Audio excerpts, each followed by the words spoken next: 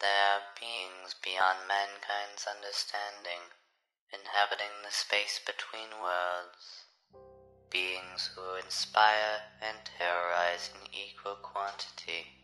Few of these beings accomplish this task as effortlessly as the strangers.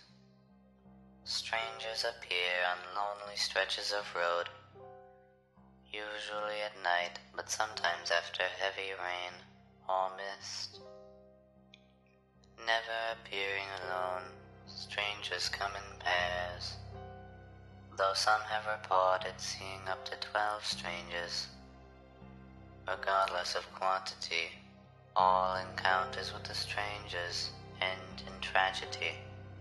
Unlike most cryptids, strangers are infamous for being responsible for the deaths of those who see them or those nearby. Reports of the strangers often coming from journals, videos, or relatives. This has led many to believe the strangers are fanciful tales to cover up the actions of very real serial killers. Yet this does not fully explain the fact that all depictions of the strangers are more or less the same and paint a very different image from a normal serial killer.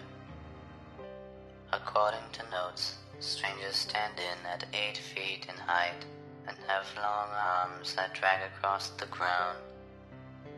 At first they appear to lack a head, but upon closer inspection they are revealed to have heads in their chests.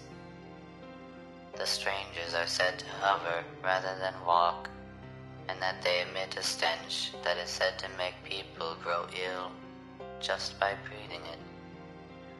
Supposed victims of strangers are always found laying on the side of roads, with their clothing removed and multiple scars across their back, legs, and arms. Their eyes and tongue removed with great precision, almost as if whoever or whatever had the skill of a surgeon. It is due to the fact that many victims are found with the same injuries that authorities dismiss the paranormal in favor of a serial killer or cult, but so far not even the finest forensic science has been able to trace the killers to an earthly source. It is unknown what triggers an attack or why the strangers are so meticulous in their work, but several theories have come to pass. Some believe them to be demons or devils.